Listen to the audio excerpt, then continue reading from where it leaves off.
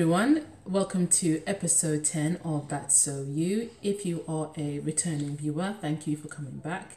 And if this is your first time watching, thank you for hitting the play button.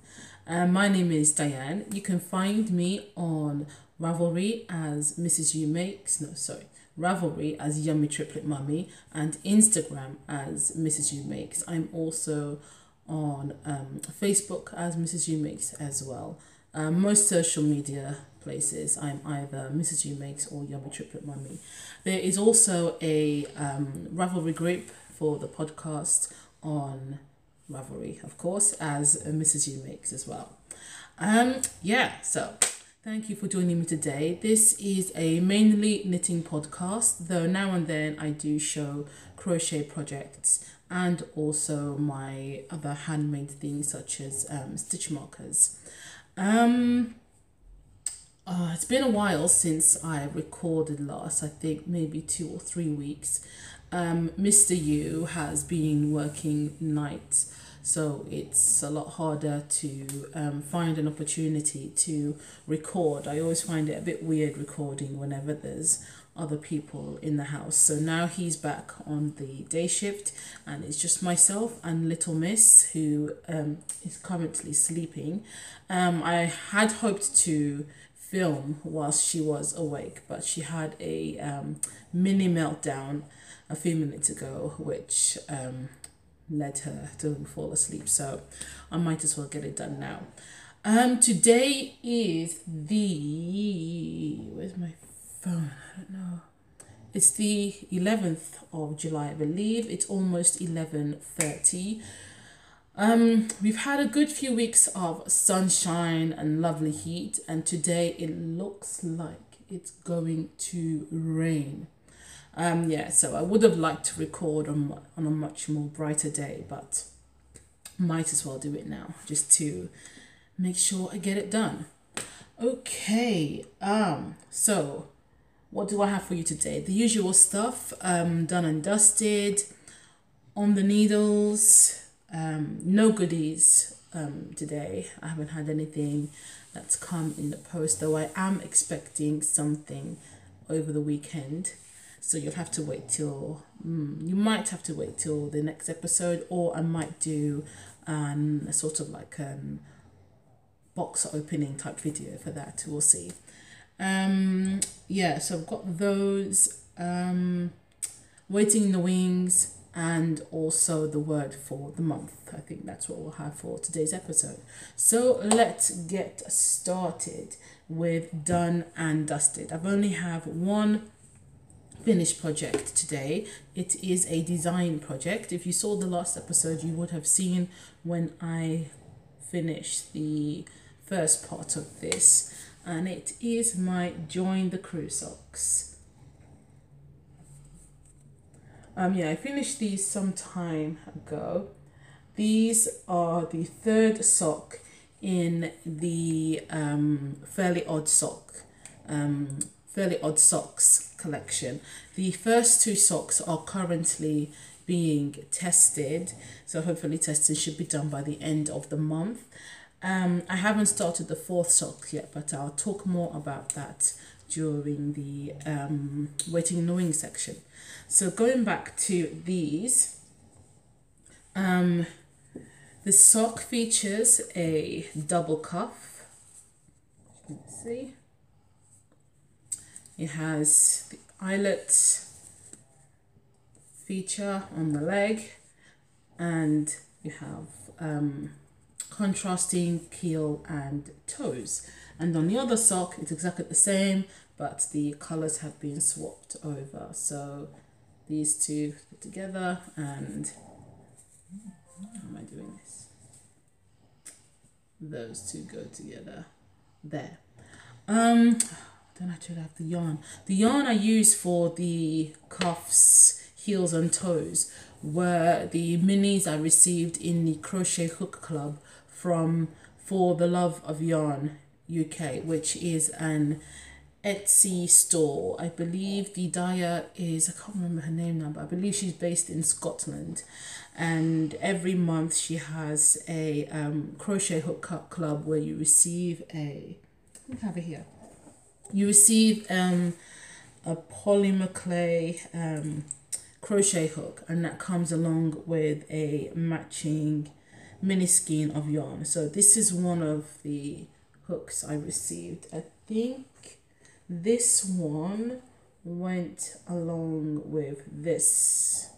Yeah, that came together with that one. So it's one of the monthly ones. You can just kind of dip in and out whenever you want. So last year I got 4 of those. So sorry, I was hearing all this noise. Ah, it's the rain. That's what all the noise is. It's just started raining. Throughout last year, I think I got 4 of those in total. So these were all the mini skeins I received with the crochet hooks. Yeah, and I just decided to put them in the socks. This is a design that I'd been wanting to do for a while, so I thought it would go perfect putting these minis together.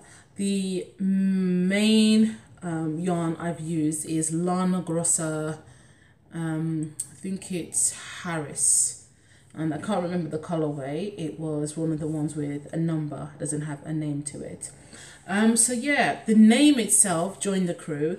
If you would remember, if you are a regular viewer, I released a cowl design a few months ago of the same name, Join the Crew, and that featured, I'll put a picture somewhere at the bottom, that featured triangles that were made up from different minis, and they also had this eyelet design as well. So they're kind of not necessarily a matching project, but I just thought similar sort of concept, so I'll give it the same name.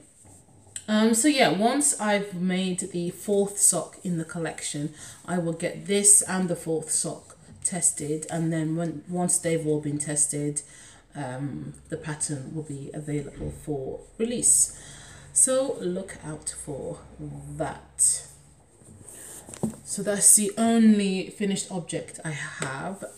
Next, for the whips, the oldest whip I have is one which I have not done any work on since I think it was the middle or towards the end of June. That is the texture tied sweater. I had hoped to enter this into the Brit Knit Cow, which was hosted by Amy Florence, who hosts the Stranded podcast, but it got to the point where I realized I wasn't going to finish it on time unless I were to pull some all-nighters, and I wasn't going to keep staying up all night just to try and get something done for a cow. So I decided just to leave it and just finish it in my own time. But I haven't gotten back to it since then, as I've been working on other projects. Okay, yeah. So this is what I have. I think the only extra bit I've done since the last episode, I think, was possibly the sleeve. That's it so far. So because I wasn't 100% sure if the minis I have, which are these, which I'm going to use to work the rest of the body, wasn't 100% whether or not I would have enough to do the full length of the full length of the body. So I've decided to work the sleeves, and then whatever I have left over from the sleeves will just be added to the body if necessary, because I don't really want to buy extra yarn to add into this. I want to try and use just what I've got here. So there's not much to say about that. It's designed by Judy Brian. As you can see, it features a mock cable on one side and just stocking stitch on the other. Yeah, so all the yarn I'm using for this is yarn from British dyers or yarn companies. That was the whole point of the cow. So yeah, not much to really say about that. So I will try and get back to this a bit more soon once I've got a bit more headway on the next project I'm going to show you, which is a hint of summer. I keep dropping things. I can't remember where I was up to the last time I showed this, but I am getting closer and closer to the end. So this is what I have so far.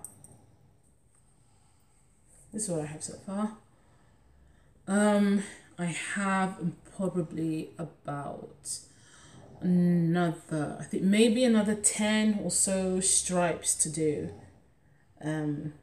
before I start to do the hem shaping.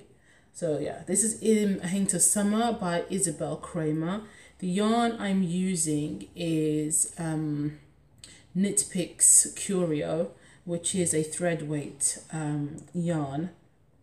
The colorways are cornmeal, and I think this is steel. Yeah, this is coming along very nicely. It's very simple to do. It does get a little bit boring at times because it is just stocking stitch, which is why I started my next whip project. But then again, it's great for watching TV as well. The only issue I've had for this so far are the sides, because you have to do purl stitches to work a side seam. There's this section here where parts of it just look very uneven and gappy, and that's because on this section you're also changing color, and also having to make sure you work the colors up the project, so that when you do get to the point of, I don't want to give too much away, but when you do get to the point of changing color, so that you're not actually tugging on the yarn or pulling it too tight. So you have to work the colors up the sides so that it's in position when you do need to change shades. And having to do that there, and also I did have the stitch marker there as well. It has created gaps in certain places. It is getting a bit better now that I've worked out how best to do it, and I've also taken the stitch marker out. So yeah, it's a little bit better, not as bad as before, as you can see. So I'll have to fix those gaps later on. The other side isn't so bad because I'm not having to do any sort of change the shades there. But I'm not sure if I were to ever do this again. There's a chance, I don't know, I could possibly just continue to work this in stocking stitch all around, and then maybe just drop all the stitches there down, and then use a crochet hook to purl them again, so that way it might look a bit neater. That's something that I could possibly think about doing maybe in the future for this or any other similar project.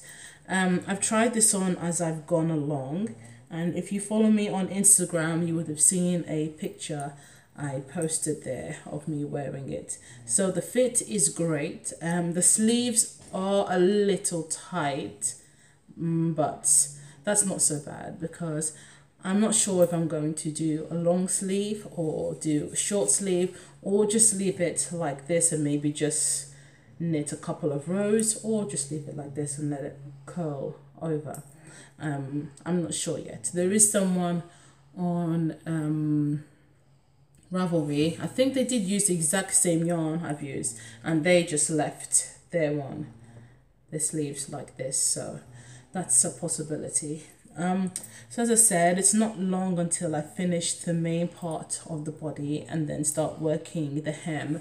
There are different options for the hem. You can have an asymmetrical hem, so where the back is longer than the front, or the option for a ribbed hem. I think there's another option as well, but I can't remember what that is. So yeah, I'm most likely going to go for the asymmetrical one. So just working on that bit by bit. Because of the size, I can't really take it anywhere. It's mostly something I do at home, and also because you're having to change colors as well. So it's one of those ones that I do when I'm just sitting at home, mainly watching TV or when the children are just running around. So definitely this should be done by the end of the month. There's no reason why it shouldn't be. Okay, I spoke about this briefly before. My next whip. Again, if you follow me on Instagram, you would have seen a picture of this.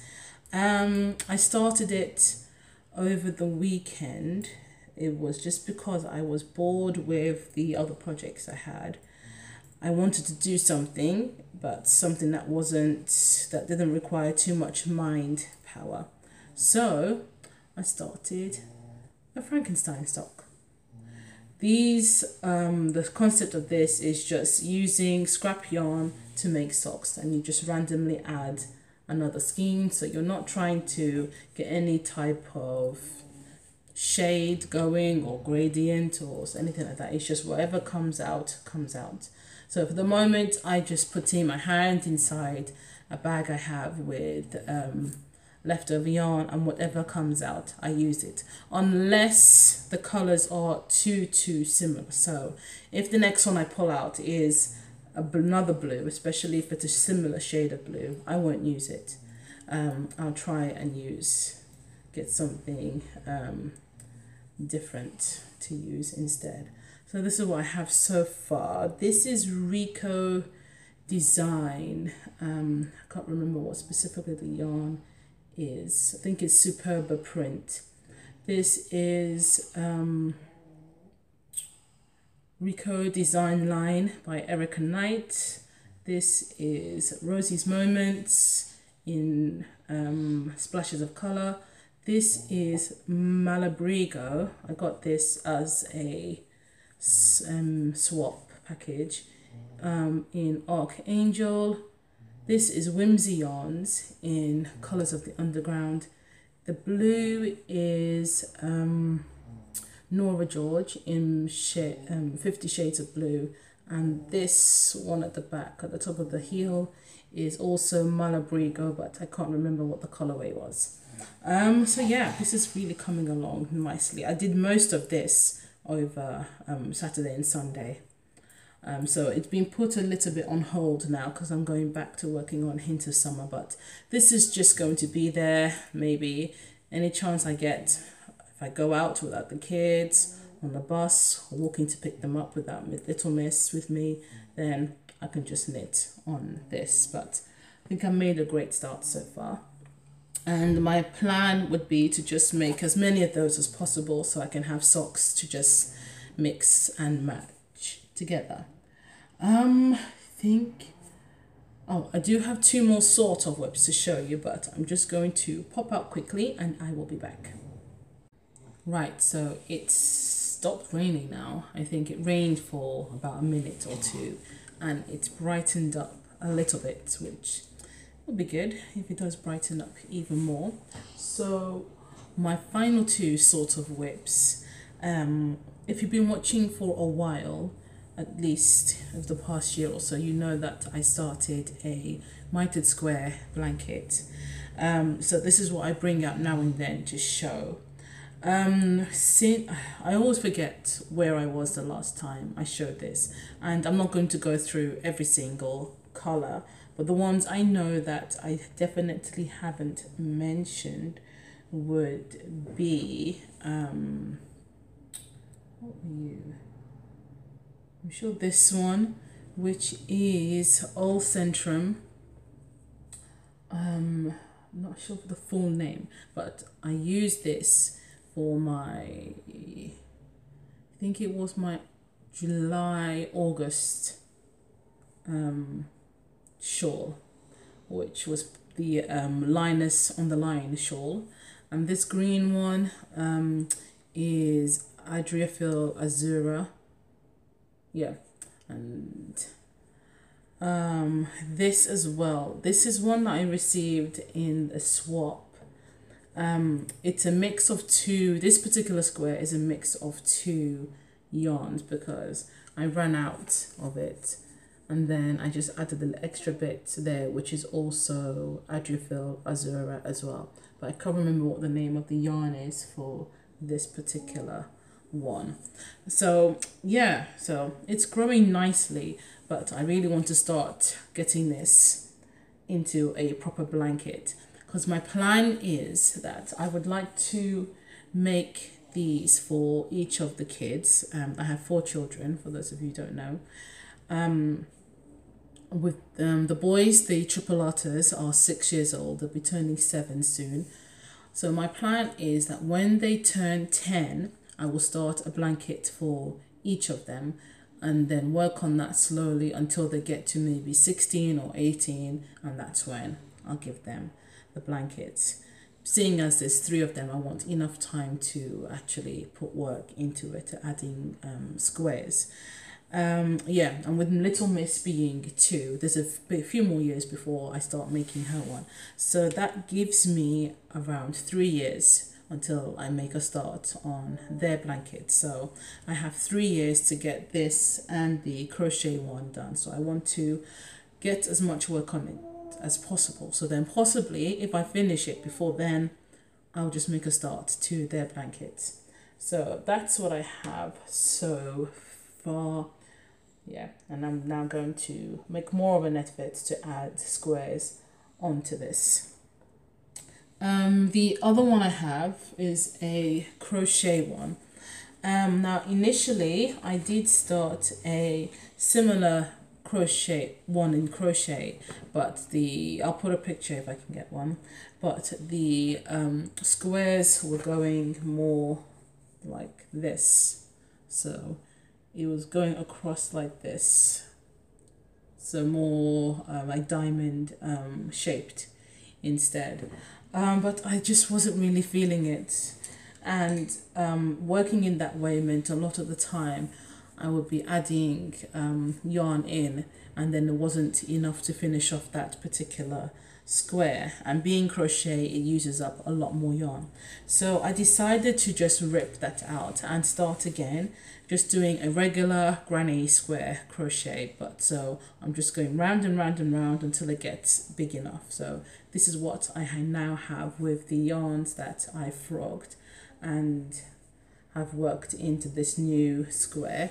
The center one is 3rd Volt Yarns Echo DK. I think it's something like Icelandic Skies, something like that. These 2 I received in swaps. This is Dream in Color. This one I cannot remember the name of it. This is Sublime, I think. And this one is Whimsy. This is the same one as this one here. So those 2 top ones. It's hard to see because it's being blown out with the light. So this and this are the same. So it's nice to see how different it looks in crochet compared to knitting. So yeah, that's what I've done so far with the squares that I ripped out of the original blanket. So I think I prefer just going round and round in a circle, because then once it's done, you just move on to the next ball, and you don't have to worry about not finishing a particular square. So yeah, they are all of my current whips that I have. In terms of other projects, the only waiting in the wings that I really have would be the 4th sock in the collection. I'm still deciding what yarn to use for that. I have one particular idea that I might use. It's just the colors that I want to have in this. I just need one more color that will work well with them. There's another one, but that would mean buying a whole lot more yarn than I've estimated that I would need, and I don't want to do that either. So they're the main 2 I've seen that actually fit the color profile that I am looking for. So by the end of the week I should have decided and hopefully bought that. So either the weekend or during next week I will make a start to the fourth sock in the collection, and then aim to finish that by the end of the month, or at least by the beginning of August. Yeah, school holidays, the summer holidays are coming up, so I'll have to try and get as many of these projects done by then, especially texture tie. That's the only one that requires a bit of brain power because of the mock cabling in it. The rest of the projects I have are pretty much mindless TV knitting where I can just ignore everything going on around me. So they're not so bad to be working on during the holidays, but texture tied, definitely I want to get as much as that done before the holidays come along, because 6 weeks surrounded by children. I don't know how teachers do it, seriously. I don't know if I could be a teacher. People sometimes tell me I should go into teaching, but I'm sorry, no. Having 4 at home is enough, but being surrounded by a class of 20 plus, no. Okay, they definitely need to be paid more money. Okay, before I move on to what's next, the word for the month, because as I said before, I don't have any goodies. I just want to mention a bit of an issue I've had with some of my other handmade socks. This is, see, I made this, I think it was like November, I think this was, no, December, yeah. And I've hardly worn this. As you can see, I haven't sewn any ends, but I've hardly worn this because they are so itchy. These, as soon as I put them on, within a few seconds, I can just feel everything just scratching my feet. The yarn I used for these were Drops Fable. And I don't know why, it just feels itchy on my skin. I don't know if it's the yarn. I blocked it, same thing. I blocked it again using a wool wash, still the same itchiness. Even the second time I actually properly washed it, like poured the wool wash onto the socks, squeezed it through, made sure everything went through the fibers, did it properly. It still feels itchy and scratchy when I wear it. So I don't know what's happening there. I don't know if it's just that I'm sensitive to whatever is inside these or what. If anybody has used Drops Fable before, please tell me how you find wearing these, because there was another sock I have that I used Drops Fable with, and that's fine. That was the I think that was my November socks, and the one I used was the it was a self-patterning sock, and that's fine. I don't find it itchy. I can even wear it in shoes and it's not itchy. But this one, which I think is unicolor, yeah, Drops Fable unicolor, it's itchy. I mean, you can see the different dye lots, that's why the colors look different. But yeah, these are so itchy when I wear them. And the other one that's kind of itchy, I'm just going to try them on quickly, are these. These are West Yorkshire spinners. Let me just see. Actually, this isn't so bad when I wear it sometimes, but because the cuffs, heel cuffs and toes are with Drops Fable as well, it does feel a little bit itchy, especially around my legs here where the cuffs are.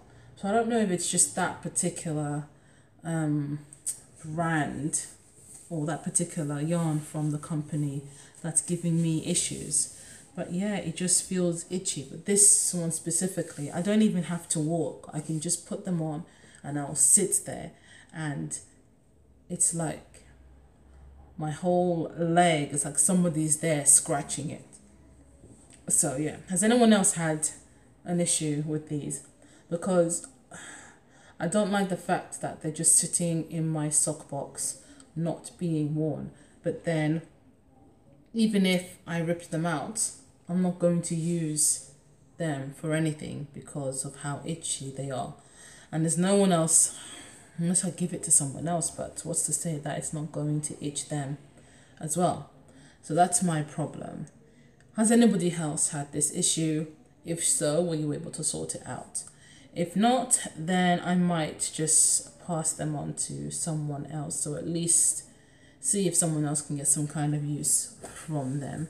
Because yeah, I've actually never worn them since I made them.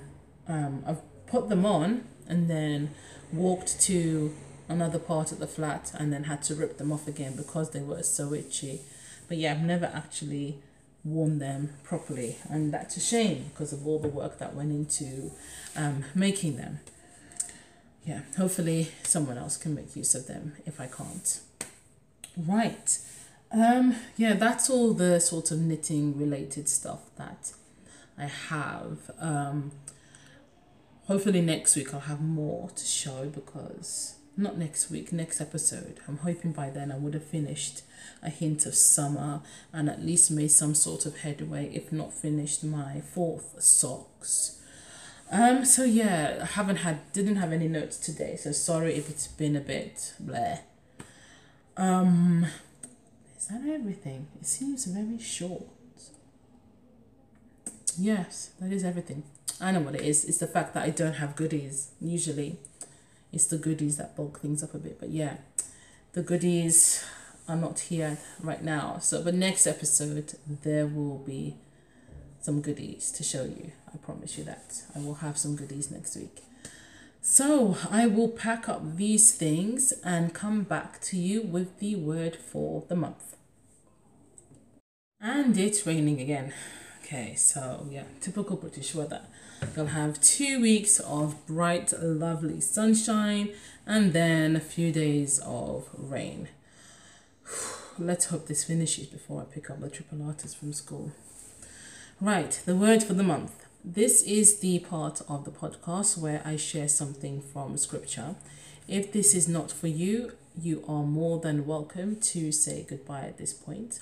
If you are going, then please do come back for the next episode, and don't forget to check out the Ravelry group, which is, as I said, is Mrs. You Makes. There you will also find the show notes. Also check out the other videos I have on the channel for recipes and crafty tutorials. I hope you've enjoyed the episode, and I hope to see you again. Hi, it is now July the 12th. It's just almost 11:15. I did record the word for the month yesterday, but when I looked back at it, it just seemed a bit too waffly for my liking. So I decided to do it again, and this time I actually have notes with me just to reduce all the waffling. Okay, if you can hear some sounds and talking in the background, that's Little Miss. She is using the her brother's tablet just to watch some YouTube stuff. She's become a little bit obsessed now, to the point where she does actually look for the tablet when we get home and stuff, and she has worked out how to get onto YouTube. So I've had to hide the tablet to stop her from overusing it. So yeah, she's keeping herself distracted with that for the moment. So the word for the month is Proverbs chapter 4 verse 23, which reads, "Above all else, guard your heart, for everything you do flows from it." So what does it mean to guard your heart? Well, there are many things that can affect us physically in terms of our health and our well-being. And in order for us to protect ourselves from those things, it involves making the right decisions when it comes to what we eat and what we drink and aspects of our lifestyle. So it's the same when it comes to our hearts. And I don't mean, it doesn't mean heart in a physical sense, but heart in a spiritual sense, in that there are certain things we have to be careful of what we allow to affect us. And those things can be caused by what we allow in or what comes out of us. So for example, doing things such as gossiping, complaining, causing discord in situations, they're things that can affect our hearts because we're building up a negative atmosphere or negative environment around us. Also, anger and bitterness can affect our heart because you're holding this thing against the person, and when you have bitterness or anger towards someone, you're consumed by thoughts of maybe doing things to try and get back at them. And also pride can be another thing that can have an effect on us because it leads you to think that you're maybe better than another person, or maybe you're to a particular task that you've been given is beneath you. So, you know, why should I do that because I'm better than doing that thing? Or why should I listen to that person because I know how to do it better than them, just because they're maybe in a position above me? Why should I listen to them? I should be in that position. So those things are things that build up negativity around us, build up negativity around others. They put us in a position where maybe our thinking can lead us to want to do something, and then when that thinking continues and builds up, we might end up then doing it. So going back to anger, for example, if you're angry at someone who's hurt you, you can begin to have thoughts of wanting to get back at them, and if that anger continues to build up, you can in the end actually go through whatever plan whatever it was that you planned to do.